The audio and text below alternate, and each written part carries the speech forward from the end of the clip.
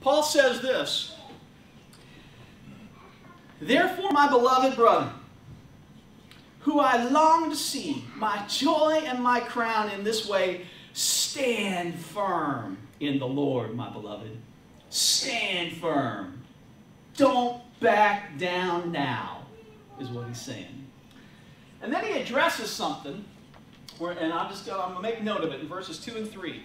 Understand, this church was started from a women's Bible study, if you want to call it that. It was started, they were meeting by the river, and this church was started from a woman's Bible study. And then when you get to chapter 4, you see there's some conflict going on. And he says this in 2. He says, "I urge Euodia and Syntyche to live in harmony in the Lord. Indeed, true companion, I ask you to help these women who have shared in my struggle in the cause of the gospel, together with Clement also, and the rest of my fellow workers whose names are in the book of life." Okay, real quick, because I don't want to dwell too long on this one today, because we've got too many other good things to do. But there was this issue, and he's saying, hey, don't choose sides. Build them up together. Quit choosing sides, and get back to the work of the Lord. That's what he's saying.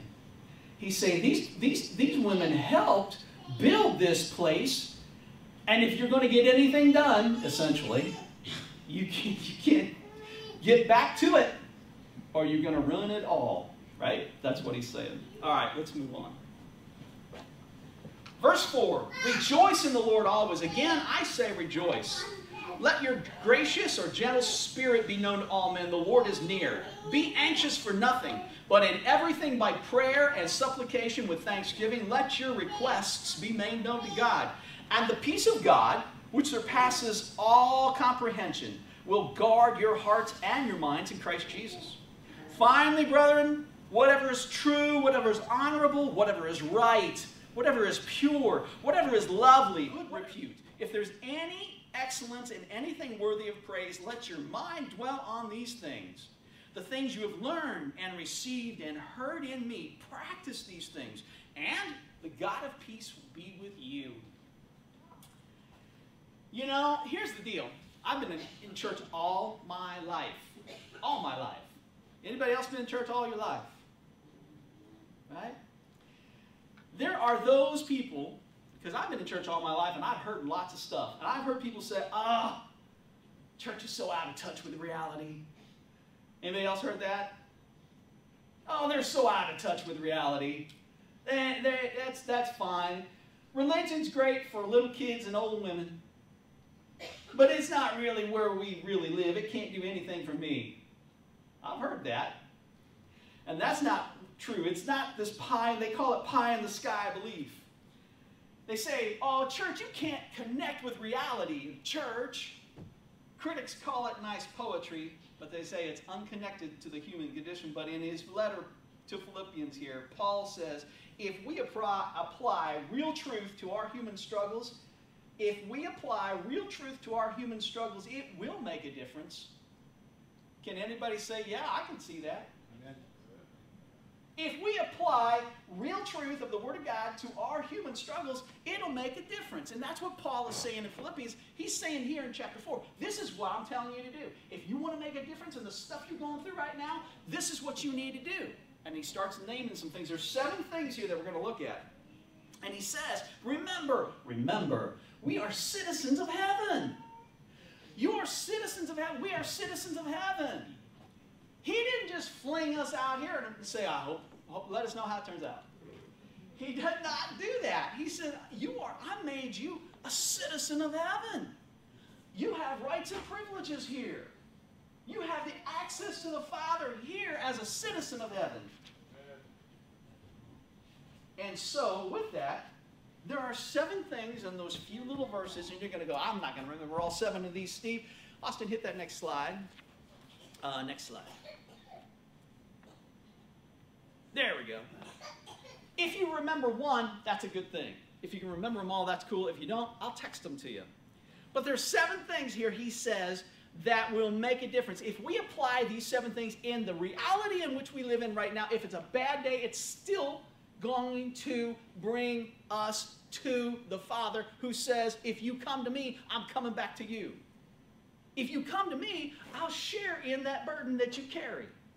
So the first thing Paul says is to stand firm in the Lord. The second thing he says is rejoice. Express the joy that God has given us as believers. Do you have joy as a believer? Let me ask, anybody who's been in church over 40 years, do you have joy as a believer?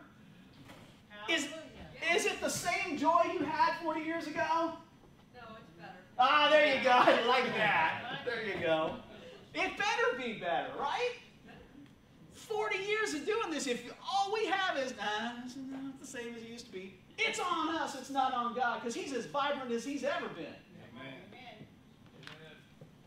Rejoice, he says, don't worry, don't be anxious about anything, don't live in constant fear. Number 4, he says, pray about everything we face in life. Number 5, think about things, focus on good things, the positive things. Number 6, practice what you preach. Choose to do right. And the 7th thing is experience the peace of God and the God of peace. Experience the peace of God and the God of peace. So I'm going to go through these. Hit me up afterwards if you say, yeah, I didn't get that. What was that one? I'll get it to you. But the first one is this, verse 1. He says, stand firm in the Lord. Beloved, my beloved brother whom I long to see, my joy, my crown, in this way stand firm in the Lord. And this is not the first time Paul has written about standing firm. He spent an entire chapter in his letter to the Ephesians. He says stand firm. Multiple times he says stand firm. When you stand firm, you say, I am not backing down from what I know is right. Are you with me? I'm not backing down. Now, sometimes, let me just be clear. The harder we stand firm, sometimes the harder the wind blows. Sometimes, because I'm telling you, the day that you accepted Jesus Christ as Savior and Lord, there's a target on your back by the enemy of your soul who wants to take you out. And everybody else who says, I stand with Jesus Christ, I'm a Christian, he's going, I want them. I'm going to take them out. So if anybody tells you, oh, it's going to be easier after you're a Christian, I'm telling you the truth, that you've got headwinds that you're going to have to work through. But, with the rest of what we're going to see here, we go, that's worth it. Every bit of it's worth it. Stand firm. God is for you. He will be with you. How do you stand firm? How do you in addition to just saying, well, I'm going to stand firm, what does it mean? Well, it means that if God is for it, I'm for it. And if God is against it, I'm against it. Even if everybody else says, oh, you're so out of touch. Do you hear me? Even when everybody says, oh, you're so out of touch. If God's for it, I'm for it. If God's against it, I'm against it. That's standing firm in the word of the Lord. It is following God's word every day of our life. So that regardless of whether or not everybody else in the room is doing it, you're not. Because God says, don't do that. Remember going through that as teenagers? If you were a Christian and a teenager as a Christian, you know, everybody was going to here and going to there, and it's like, I'm not going. Okay. Well, you're so out of touch. Is God against good time? Nope. But he's against that kind of good time. And understand, I come from the 70s. All the bad stuff that's happening right now, we invented it. We invented all the bad stuff in the 70s. Amen. Oh, now revival starts. That's awesome.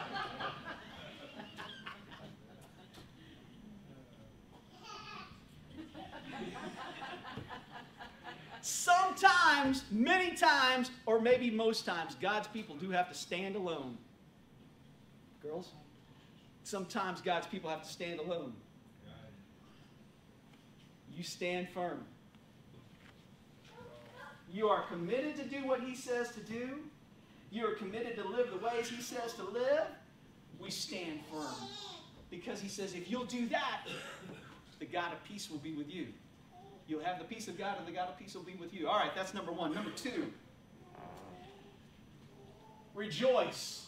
Express the joy God has given us as believers. Verse 4 says, rejoice in the Lord always. And again, I say rejoice. You can't rejoice without joy in the first place. I'm taking you deep today, right? You can't rejoice if you don't have joy in the first place. And understand, joy isn't something we can just work up like a froth in our own selves. Okay? There's happiness and there's joy. Those two are not the same. And joy is not something that we can make up on our own. How do you know that? Well, first of all, I know that in Nehemiah, the Old Testament, just one of the scriptures says, and a lot of the Psalms say the same thing. Nehemiah chapter 8, verse 10 says, don't be dejected and sad. Don't be dejected and sad, for the joy of the Lord is your strength. Amen. The joy of the Lord is your strength. Well, now, if I can't make up my own joy, how do I get joy? Well, go to Galatians. Turn in your Bibles to Galatians chapter 5. Galatians chapter 5. Ephesians, Philippians, Galatians, Ephesians, Philippians. So it's a couple books back. Galatians chapter 5. See, joy is an output of the fruit of the Spirit. You can't have the fruit of the Spirit if you don't have the Spirit. I'm talking the Holy Spirit. You don't get the Holy Spirit unless you've been saved by Jesus Christ.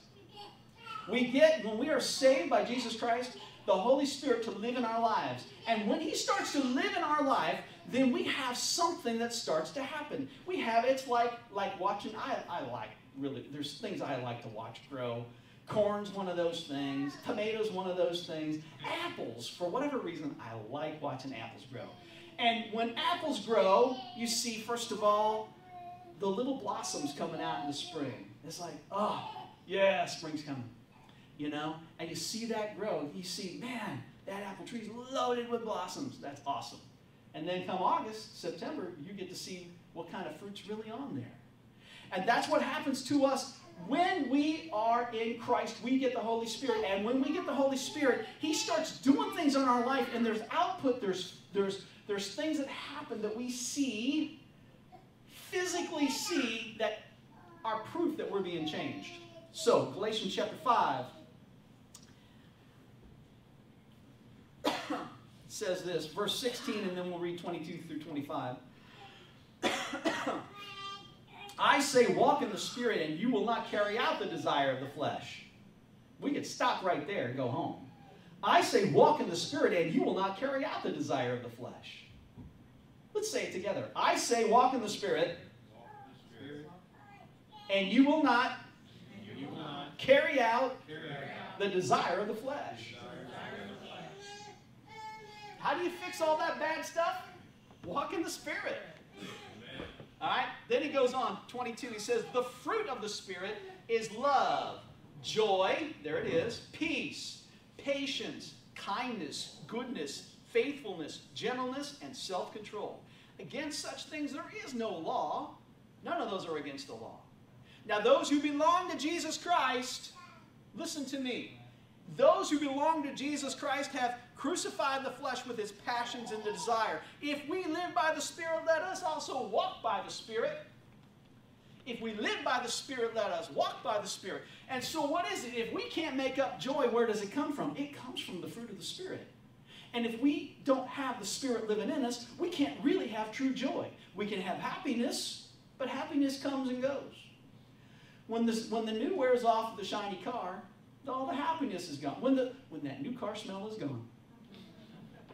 When that new car smell is gone, it's like, I'm not as happy with this car as I used to be. Right? When the new wears off, the happiness goes away. But joy comes because it's planted there by the Holy Spirit. And we can be joyful even when things aren't going our way. I only got one amen back there. Let me say that again. We can be joyful even when things aren't going our way. There we go.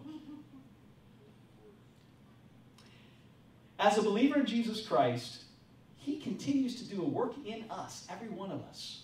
He continues to change us. He continues to take us to this place where we are to be more and more and more and more like Him. If we'll let Him. If we'll let Him. One way you can tell if you are growing in Christ is by the outpouring of fruit of the Spirit in your life. Let me put it this way. It says there's Fruit of the Spirit is love, joy, peace, patience. Let's just take those. Are you more loving than you were before? Saint of God who've been in church for a long, long time, are you less loving than you used to be? Are you going backwards? Are you more loving? Is there joy in your life? If there's not joy, you have to ask, what's going on with that apple tree?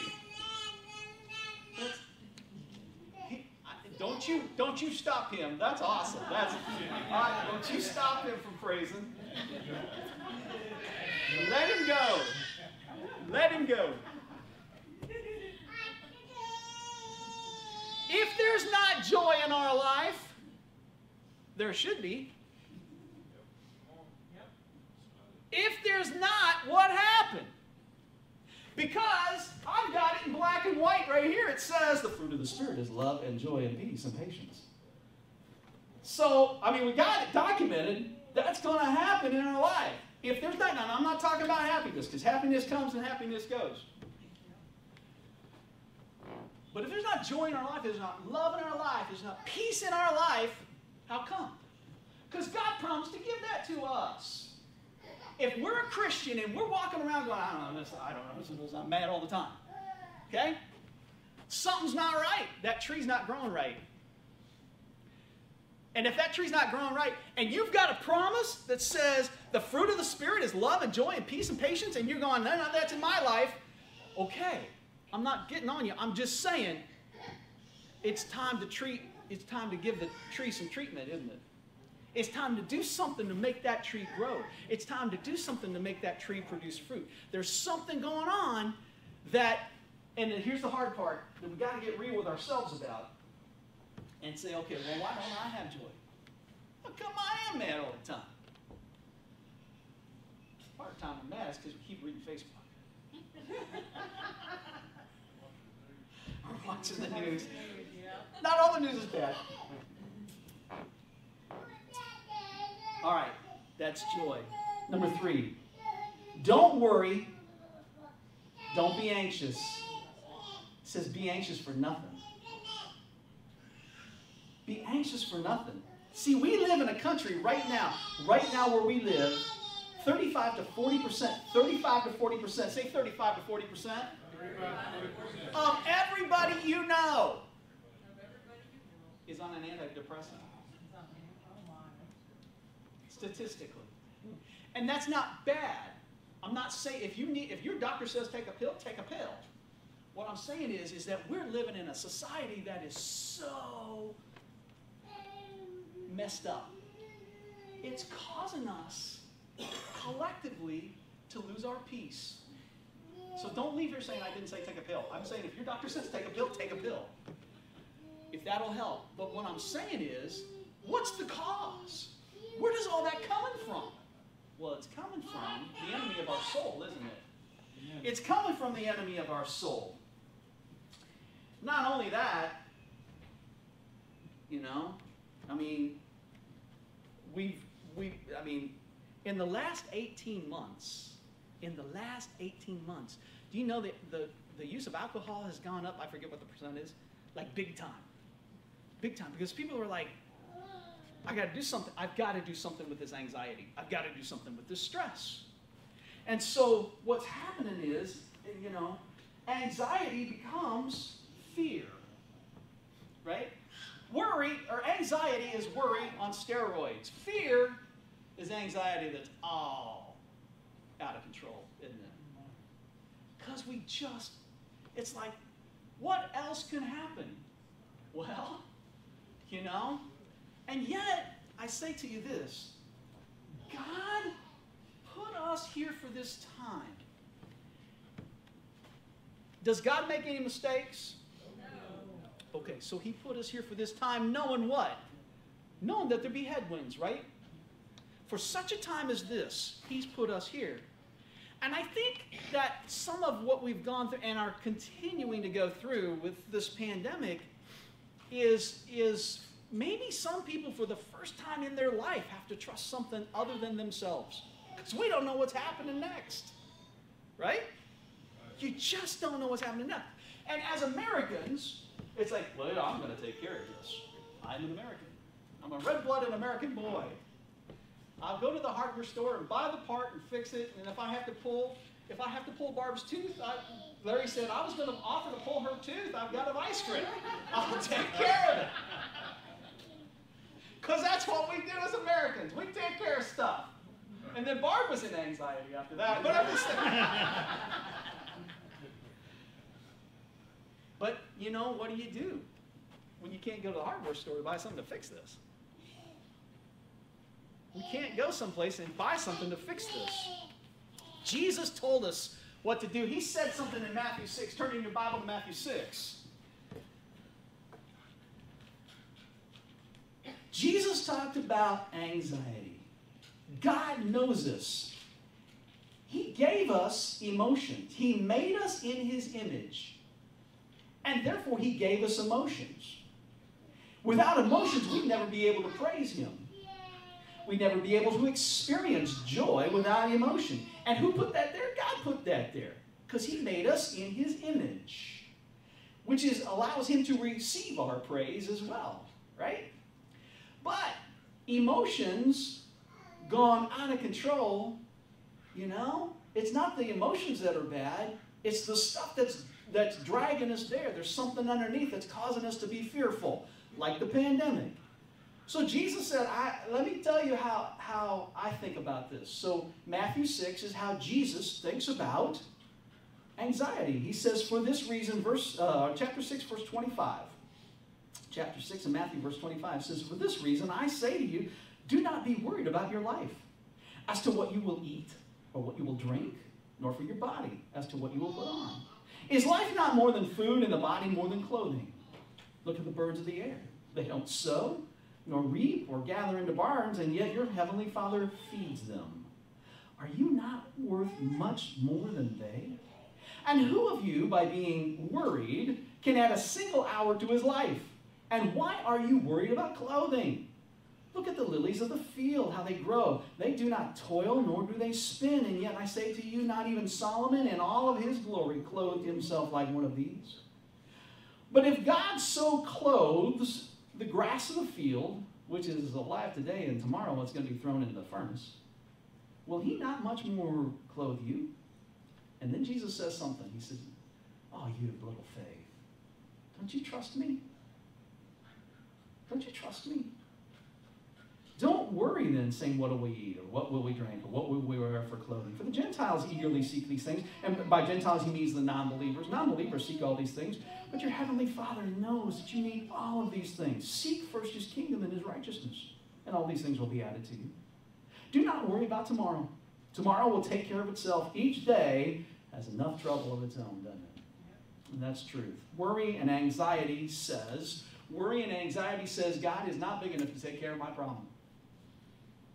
And I get it. There's stuff that I'm not making light, and I'm not trivializing the heavy stuff that we go through, because we go through heavy stuff. Sin puts us in situations we never, ever, ever wanted to be in, right?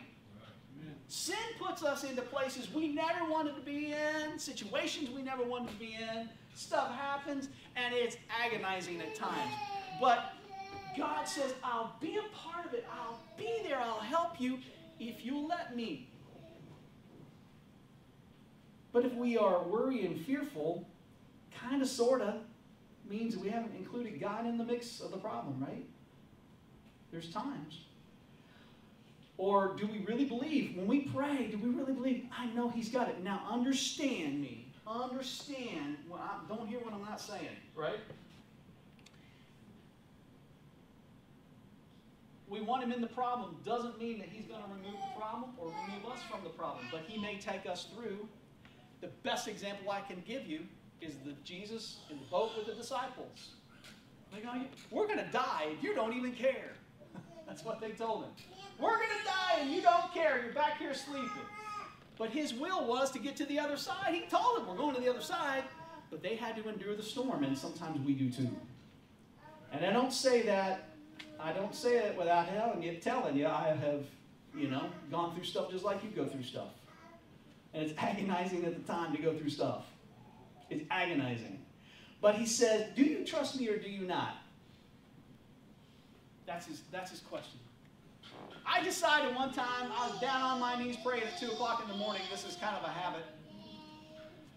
I can lay there and toss and turn, or I can get up and go pray. And I decided one time, years ago, I said, I'm either going to trust you or I'm going to quit saying amen in church and I'm going to quit teaching Sunday school. I've either got to trust you or not. And guess what? My problem didn't go away, but it changed my attitude. And I saw him do things that I'd never seen him do before. And he finally got me through, but he got me through on his terms and in his time. And I quit praying God in a box. Because we tell him, oh, it's got to be just like this or you're not working.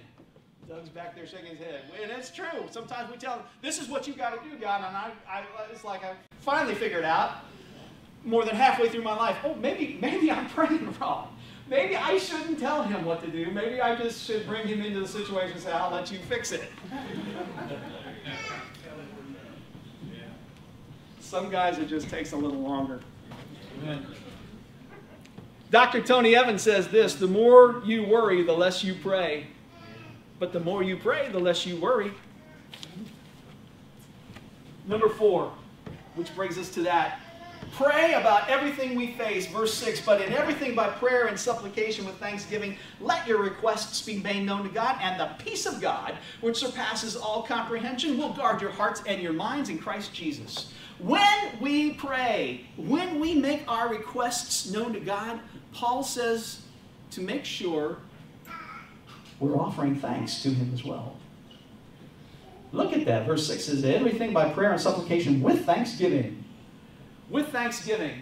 Even in the midst of our chaos, we still have something to be thankful for, don't we? We still have something to be thankful for, even in the midst of our chaos. So, we trust him and we thank him for what he has done, or in faith believing, we thank him for what he's going to do. God, I know you're going to take care of this for me. I don't know how it's going to be done. I don't know what you're going to do. I'm not going to pray you in the box. I just know, Lord, you're going to take care of this. Paul is saying, don't worry about anything. Pray about everything. That's what he's saying. Don't worry about anything. Pray about everything. Don't worry about anything. Pray about everything. We get God's peace, he says. The peace of God, which surpasses all comprehension, will guard your hearts and your minds in Christ Jesus when we do that. See, you're going to say, well, Steve, explain that to me. I can't explain it. Paul didn't either. Verse 7, it surpasses all comprehension. Or in the Old Testament, or the old King James Version, peace that surpasses all understanding. Right? So, he will guard our hearts and our minds. I can't tell you how it works. I just know that it does, because it says it will. We should be at peace when everything is going our way, and we should be at peace when everything is not. We should be at, let me put it this way. Let me emphasize it again. We should be at peace when everything's going our way, right? Amen. Paul's saying, even when it's not, be at peace, because the one you are praying to is greater than your problem, greater than my problem. He is able to do exceedingly abundantly beyond all that we ask or think. He either can or he can't. He declares that he can. He says, I can. He says, I am able. And because he says that, I believe he can, don't you? I believe he can. We can only learn some things. Let me put it this way. Sometimes we can only learn in the mess. When everything's going right, we kind of don't learn new things. It's when we're in the mess that we learn that he can and that he is able. Okay, number 5. Focus on the good, positive things. Verse 8. Finally, brother, whatever is true, whatever is honorable, whatever is right, whatever is pure, whatever is lovely, whatever is of good repute, if there's any excellence and anything worthy of praise, let your mind dwell on these things. Let your mind dwell on these things. Getting the peace of God and keeping the peace of God are two different things. Right? Right. Getting the peace of God and keeping the peace of God are two different things. So most of the time,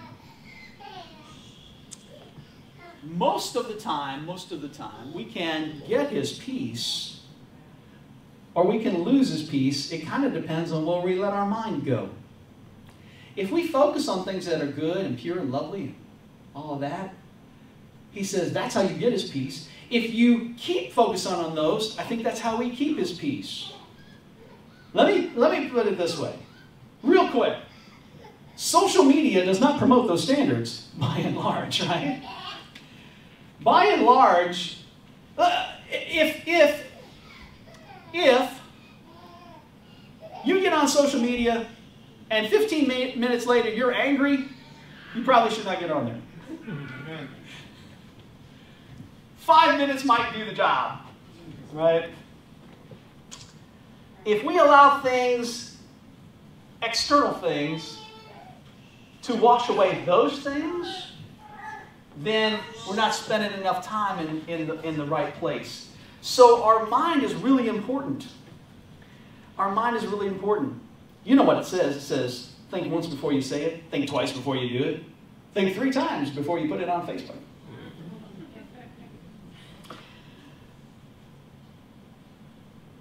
If the things that we allow our mind to dwell on end up making us angry, fearful, unhappy, and all the things that are anti what that says is, we're probably spending our time in the wrong places. And that includes watching the news.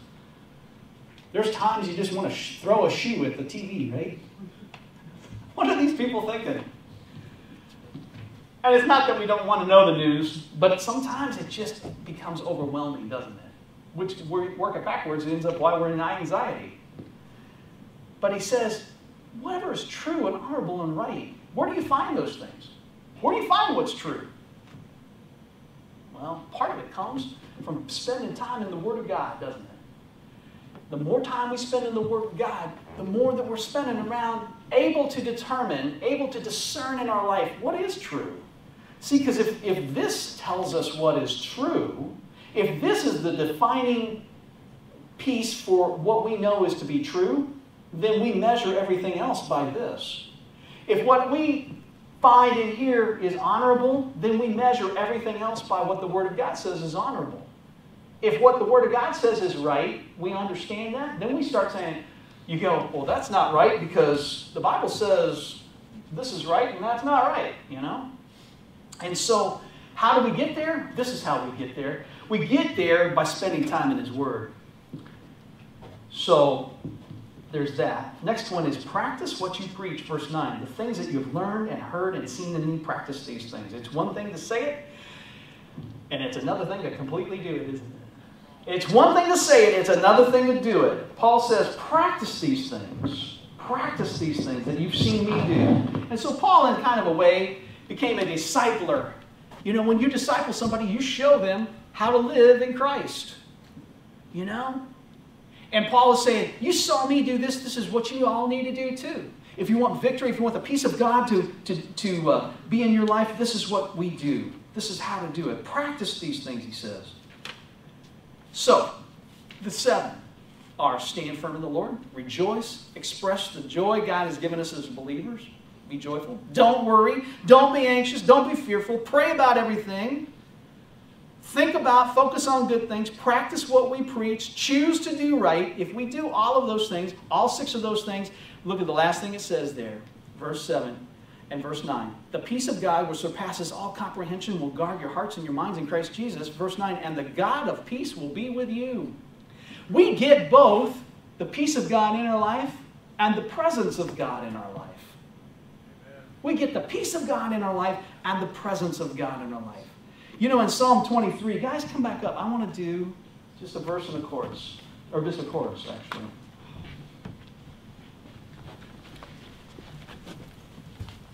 Peace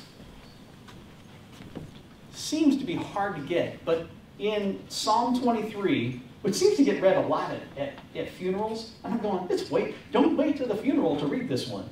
This one's really too good to just read at the funeral. Because David declares for us that God is his source to do it all.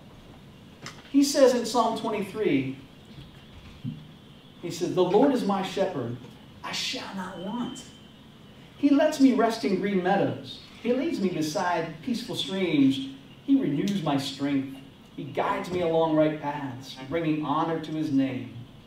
Even when I walk through the darkest valley, I will not be afraid, for you are close beside me. Your rod and your staff protect me and comfort me. You prepare a feast before me in the presence of my enemies. You honor me by anointing my head with oil. My cup overflows with blessings. Surely your goodness and unfailing love will pursue me all the days of my life. And I will live in the house of the Lord forever. All my hope. I will live in the house of the Lord forever.